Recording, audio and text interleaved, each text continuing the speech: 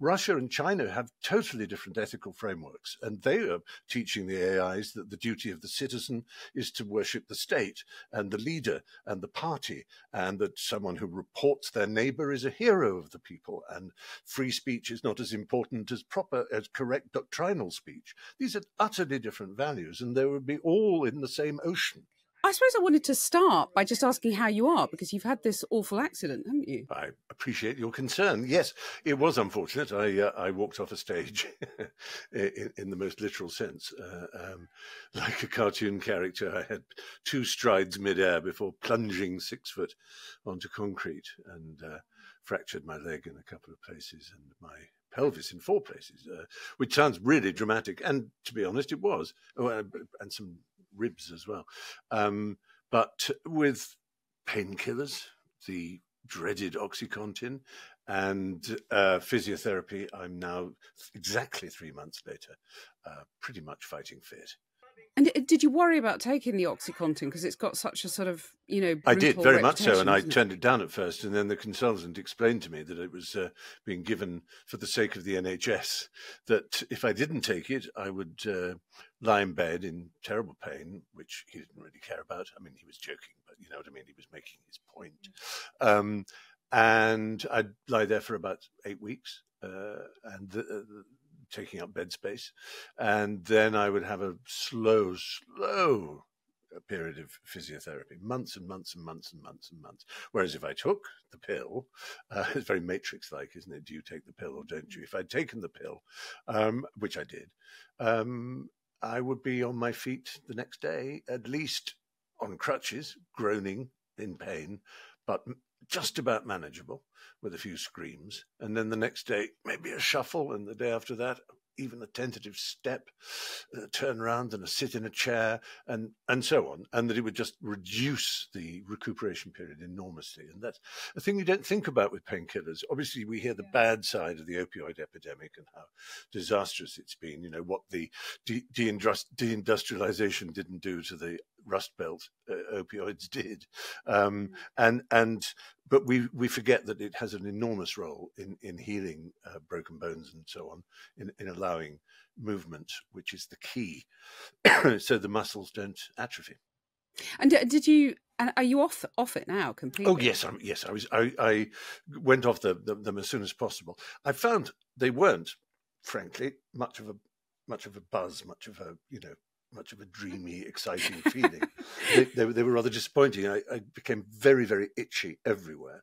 And it was dreamy, but in my case, maybe it's my guilty conscience or something, rather paranoid and frightening dreams rather than beautiful ones. Yeah, because so lots of nightmares then. I mean, quite apart from the fact that you were howling in agony a lot of the time. It just sounds awful. Yes. How did you get through this apart from the OxyContin? Well, the beginning of wisdom is that Solomonic phrase, "This too shall pass."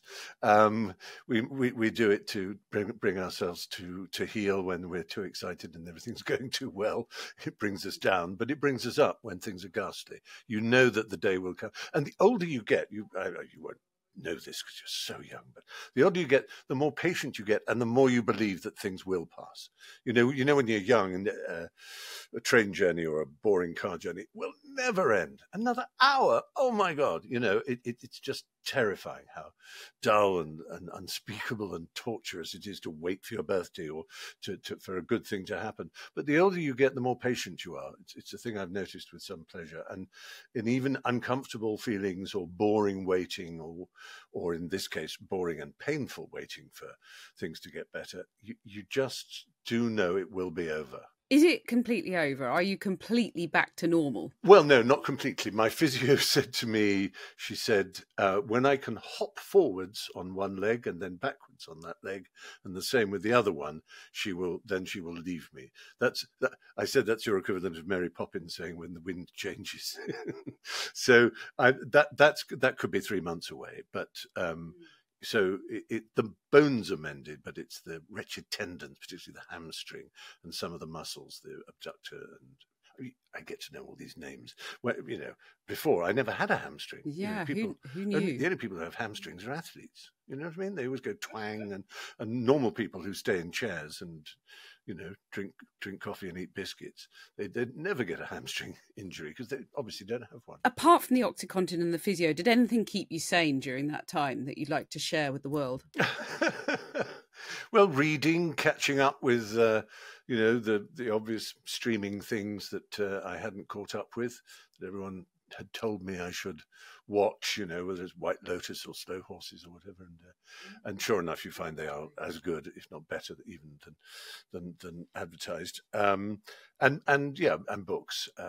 And yeah, the ability to do that and not feel guilty, not sort of rush and think, oh, I must put that away and get on with the real world. Enforced time off sick can be a bit of a luxury. It can. I mean, you're always told that we overdo it and we don't take enough pauses, and that actually you're more productive if you don't just do it all the time. Well, you were at the O2 giving a lecture on the perils of AI, which is something, the perils you've experienced firsthand. Tell us about that. Yes, I mean, it wasn't on the perils of AI. I'm cautiously optimistic about most things, and nearly always wrong, of course. I was optimistic about social media and the internet generally, and obviously there is much to be thankful for certainly in terms of the internet. But it just so happened that about a year ago I got sent a documentary, at least a part of a documentary on Dutch resistance leaders, which I narrated.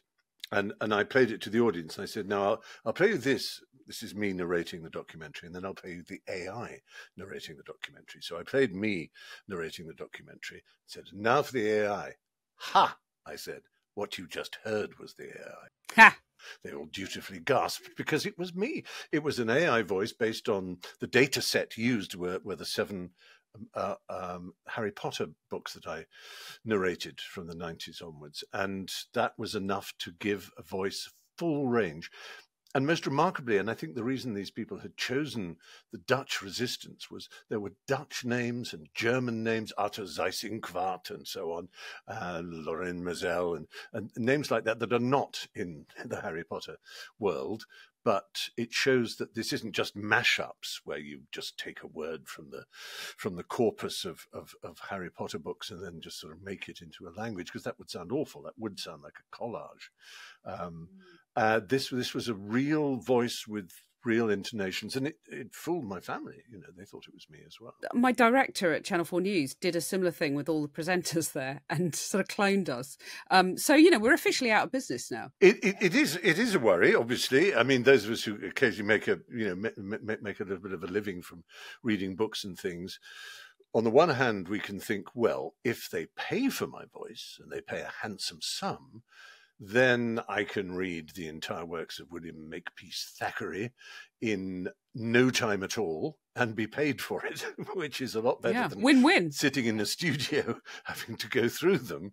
But on the other hand, I like the real experience of doing it. And obviously it is a worry, but it's the most minute worry in the whole story of AI. This is just a load of actors trying to protect their job. There are all kinds of people trying to protect their job, paralegals, radiologists, and so on.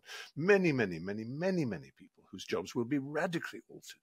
Indeed, the idea of work will be altered completely, which shocks some people. But then they forget how very recent the culture of work is in the human story.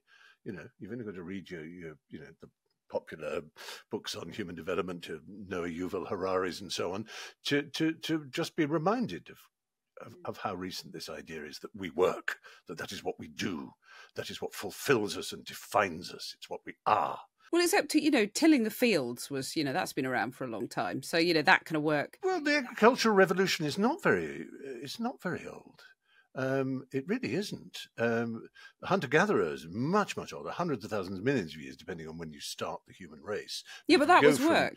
The modern developments of tool making. Language is only 50,000 years old. That's language, and the barley mother, as she's called, the first person to say, look, here's this seed. I tell you what, rather than just me eating it and then walking on trying to find another seed, just this this is nice. We're quite near some water, and there's a nice little valley. Let's plant some of these seeds and wait and build a little hut. And then the butch men say, well, I'll protect you from other people who'll come and raid us, and so on. And so the hierarchies are those who till the field, those who guard, and animals are domesticated, and so on. But that's very recent. It's not. We'd been human beings for hundreds and hundreds of thousands of years before that, much longer than, the period from the agricultural revolution to now is much shorter than the period from our first tool making to the agricultural revolution. So again, we have to rethink what we think we are. And I think that's an incredibly exciting thing. But in the short term, right. So what are we? What are we going to become? That's what we decide. That's the point. What would you like that decision to be? What would you like us to fill our days with, and how would you like us to fund ourselves? The sneery remark you get from politicians is, "Oh my God, we've all got to become poets, have we, or potters?" They sort of just picture that because there's no work left, all that's left is something creative, and that's going to be our destiny, which is not necessarily a bad one. But it will be, I suppose, more to do with finding different ways of being together. We depending which way you go, from large to small or small to large, we are family, and we are clan, and we are tribe, and then we are other groupings, and this other, again, totally mythical new idea, a nation state, which is so ingrained in us that we think it's somehow God-given, but is, of course, again, preposterously recent and utterly meaningless in anything except our myth-making minds. Famously, it's the first thing that astronauts observe and wonder at when they look at the Earth from space, is how there are no boundaries. Hang on, where does Canada begin and America end, they say, because they're mostly American. And the others look at Europe and go, whoa, it's just one place. That's all it is, one place. And so how do we organize ourselves, and what sort of communities and so on? And if we do have machines that are doing so much work for us, and therefore theoretically making us more prosperous, the first idea that was put around 10 or 15 years ago and has been tried in countries like Finland is known as the universal basic income, where the extra money that comes from the work that the machines do, and the money saved from training and so on of humans in those works, is to give everybody an income, which is really quite a big income, enough to eat and be housed and to be warm and to, really to have a full and perfectly okay life. And what do you do then? Do you get bored? do you have to write a novel? It's a really interesting question. I don't know the answer, but my immediate concern, I have to say, Kathy, and this is one I think you'll understand, is when we look at the moment at AI, we're really talking about these large language models, the things like ChatGPT, or chatty botties, as I like to call them. And the chatty botties are amusing and so on, and you can look down on them. And there are famous phrases used, stochastic parrots and so on. But as I often like to say, you may say it's just a parrot, but parrots are miraculous.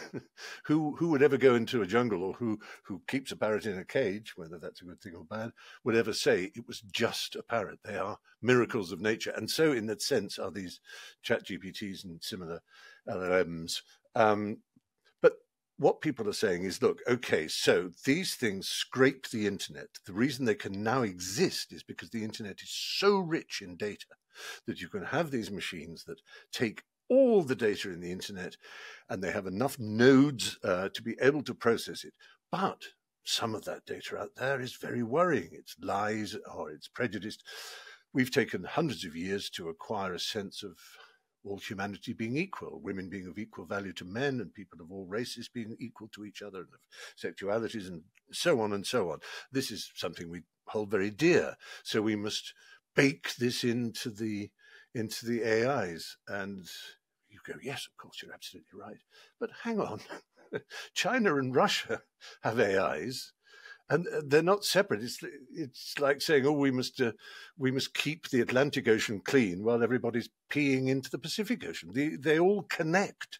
And so Russia and China have totally different ethical frameworks, and they are teaching the AIs that the duty of the citizen is to worship the state and the leader and the party, and that someone who reports their neighbor is a hero of the people, and free speech is not as important as correct doctrinal speech. These are utterly different values, and they would be all in the same ocean. So do you think that the government's AI summit that, Rishi Sunak chaired before his recent woes, do you think that was a start in dealing with some of these problems? Oh yes, it was very necessary to have it. It's like the ethics committees when first genetic engineering was a possibility, and so on. It was, of course, important to get government together with ethicists and, of course, with the scientists to understand what's actually happening. And there were some very important people at that meeting, people like Stuart Russell, who's a British AI engineer and thinker, and they understand really very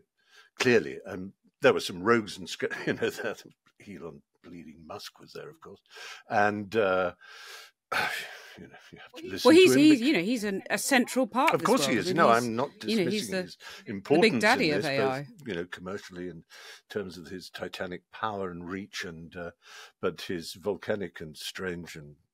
I just don't know where he stands on anything. It seems to be getting worse and worse. But yes, whether people like this seem to come out of science fiction or not, they are now real. You have to face it. I mean, if I'd read a novel, I know when I was reading science fiction as a teenager or something, there would be some sort of strange entity of a billionaire who controlled both the satellites that gave power and protection to countries and could withdraw them at will, but who also controlled cars and automatic driving cars and some vast network of information that he called X. And you'd say, well, this is amusing science fiction, and here it actually is. Does it worry you in that context the caliber of politicians around the world? And we're seeing these populist leaders emerge, and other leaders not really having the sort of credentials to combat these titans.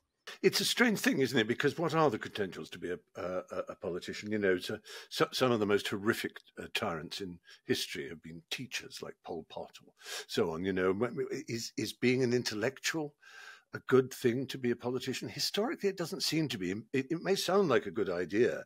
We may be pleased if there's a politician who is incredibly, who really knows their Aristotle and their Spinoza or whatever. But there's no empirical evidence. This makes it, we may choose de Gaulle or Churchill or whoever it is, and there's an instinct, there's certainly a rhetorical power, an oratorical power, even a gift of speaking and communicating, which is necessary, but that doesn't always come with education. Some of the smartest people one knows are almost incapable of expressing themselves really in a public space because they're too shy or whatever it might be, or they overdo it. They use too long words. They don't understand how to appeal to people directly, to their hearts and their brains in the way that someone like Churchill did. So it's an interesting point, Kathy, but who am I to make some snobbish remark about, no, they're all absolute dross and they don't understand things well enough? Well, I don't understand things well enough to be a politician, I feel, and I'm hopeless at meetings. I'm not strong and tough at meetings. I can't look at spreadsheets without feeling dizzy. I mean, there are all kinds of qualities. I often wonder, I did about you with politicians, you get these people, they come from Eton and you just think, oh, what an absolute pillock of a person. And then they become, they become Chancellor of the Exchequer, and within a couple of weeks they're talking about cycles of the economy and supply side this and monetary that and fiscal that, and you think, oh, they seem to know what they're talking about, because I couldn't really hold a conversation using all those phrases and words for more than about a minute without drying up. Now, obviously, they're brief. Well, you've used a few in this conversation. Well, I'm just sort of remembering bits of phrases. Anyway, look, we digress, because you're here to tell me about your New Year's Day special of the UK version of the US quiz show Jeopardy, which you are hosting, and you got the job, didn't you? By hustling, really. Tell us. Well, actually, no, by not hustling, strangely. Well, yes and no. I was about this time last year, I was in LA doing an Apple TV series called The Morning Show, and my American agent invited me out to a meal, and when I wasn't working, and he just friendlily asked, what are you up to? What do you do when you're not working? And I said, well, I'm a bit of a homebody, really. We don't like Hollywood parties that much. We don't do that sort of thing, or go out to the smart restaurants to be paparazzied.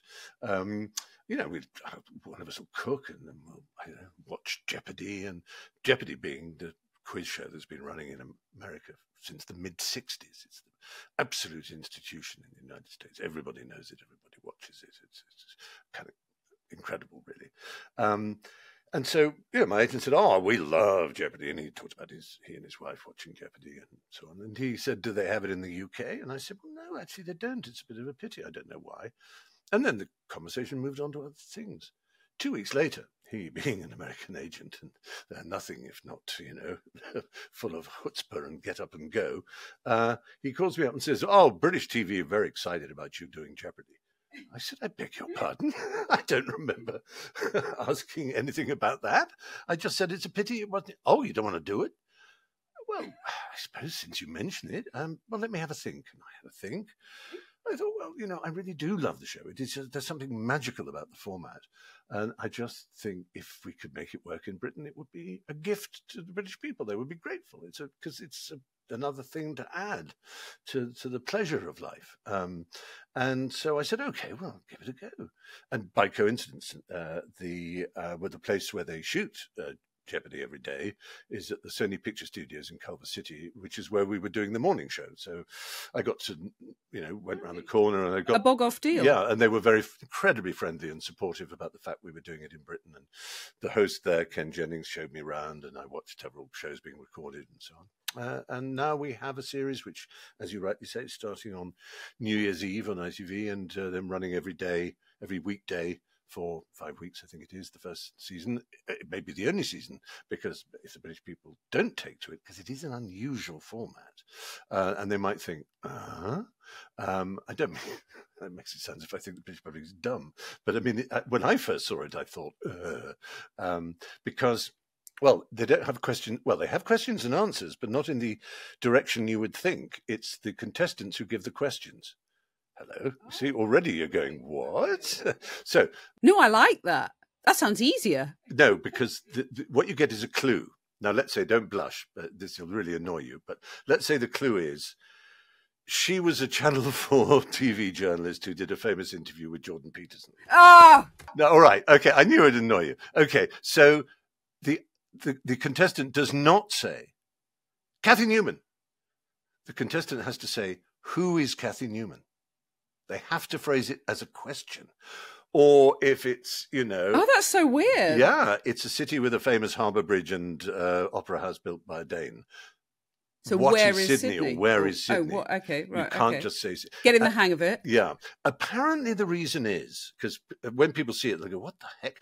A lot of people will know, because there are some movies like Rain Man and the Groundhog Day that have very good Jeopardy scenes in them.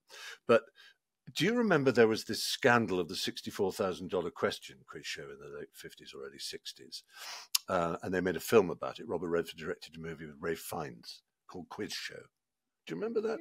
Yeah.